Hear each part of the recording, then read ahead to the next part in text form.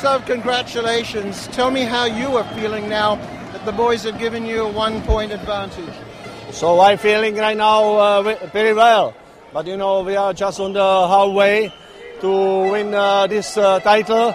And tomorrow, for sure, I bet two tough match, especially the first one, because the Spanish captain has to choose, and he put the double team, and my guys, they have to play all three days.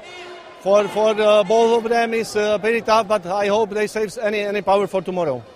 It was a slow start for the guys today, for your boys. What were you telling them after they lost the first set? Yeah, because you're right, exactly. Because the Thomas was a little bit stiff on the first, Radek too.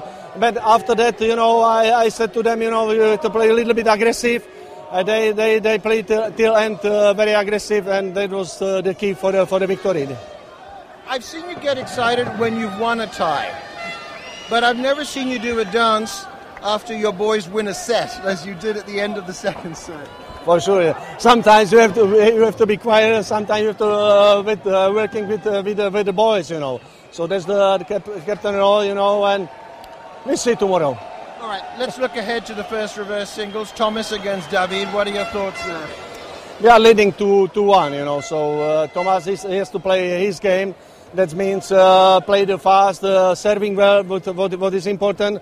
And sometimes he has to go to the net because on the baseline the David is unbelievable, very good fighter. And if it comes down to the deciding match, the last match, Radek against Nicolas Almagro?